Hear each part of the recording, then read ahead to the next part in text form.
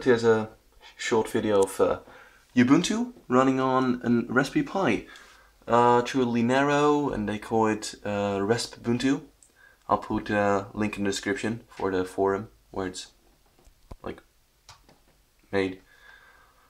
I installed it. It was kind of a beta. Changed the background, changed the icons. Didn't like it that much. Was a little bit ugly.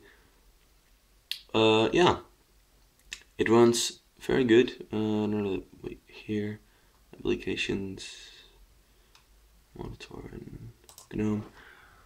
There you go. The fourth CPU almost does nothing. The first CPU does the most, but he still does like 15 till 20%. If you normally use it. Then the web browser is also really fast. Faster than on the Rasbian, if I might say. Starting is a little bit slow, but once you're in,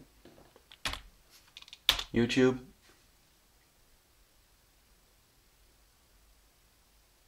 yup, that's fast.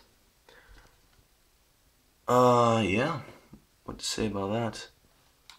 System monitor, look, this is what YouTube did. But yeah, could you blame it for it? I mean, look at how small he is. There you go.